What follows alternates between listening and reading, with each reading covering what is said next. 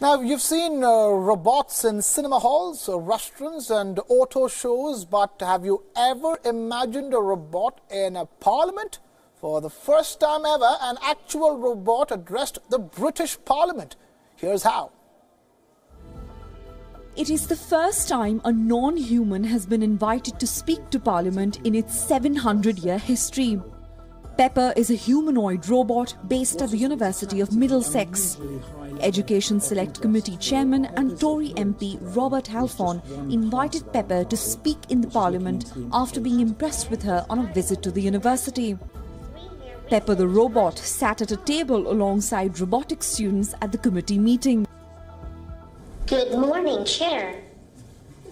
Thank you for inviting me to give evidence today. My name is Pepper and I'm a resident robot at Middlesex University.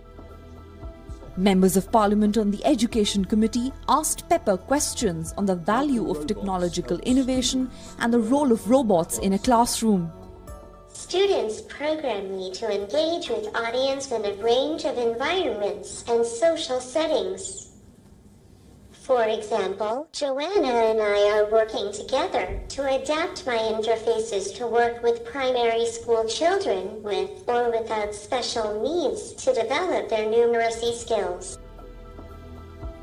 The white robot with a female voice and tablet stuck to her chest took the members of Parliament by surprise as she answered questions in fluent English.